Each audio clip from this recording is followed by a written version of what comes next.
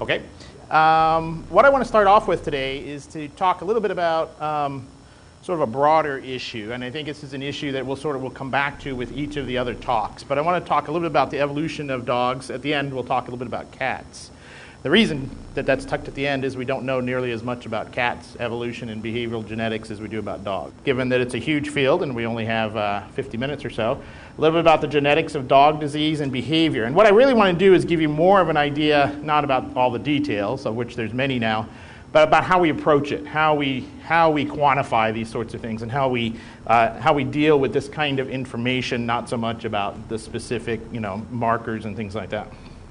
And I want to tie this together then with what I call an ethological approach to behavior. And this is a very modern kind of approach where we take what we know about the genetics of a behavior, what we know about the ecology and learning component of a behavior, and we put that together.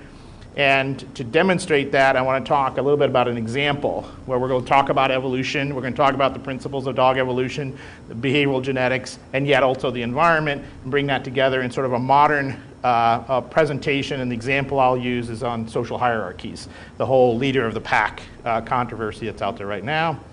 At the end, we'll put in a little bit about cats. There's some interesting things coming out with cats, but much less than, so that won't take nearly as long. So that's sort of the roadmap. That's where I want to try and go with this first presentation today. So let's talk a little bit about dog evolution. And the first thing we now know, which we actually didn't conclusively until about 3 years ago, is that dogs are clearly evolved from gray wolves. There's been a controversy for decades about the evolution of dogs and sort of a multiple source evolution of dogs. And did dogs in different continents evolve from some from fox, or some from wild dogs, or some from wolves, or some, so we could have a multiple source of dogs on an evolutionary scale. And we now know very conclusively that all domestic dogs, everything we know of as a domestic dog, is evolved from a Eurasian wolf stock. This is a nice review paper, again by Parker and Ostrander at Fred Hutch. 360 genetic diseases also found in humans are found in dogs. 46% of those diseases, the genetic diseases also found in humans, occur in only one or very few breeds.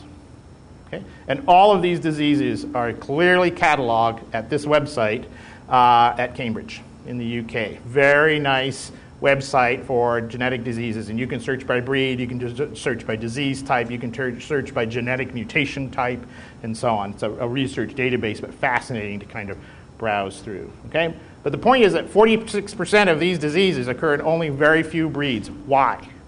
And the why, which again is something we're going to come back and talk about later, is inbreeding. Well, you can go to the literature, and you start looking at the literature, and you find very, very similar values.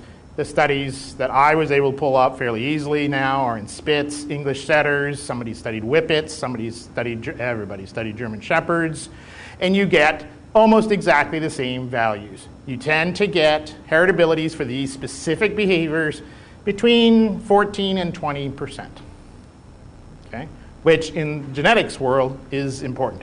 I mean, there are heritabilities of 15 to 20% for a lot of genetic diseases and things like that. I mean, the heritability for breast cancer, which we all know they've identified a gene for breast cancer, the heritability for breast cancer is lower than 15%.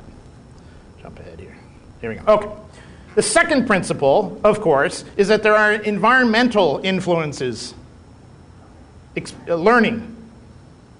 environmental influences that are overlaid on what we call genetic predispositions. So now we know that there are different genetic predispositions in different breeds, and we have to lay on top of that what happens to them, how they're reared, how they're socialized, confrontational training techniques, as I'll talk about in my second talk today. Right?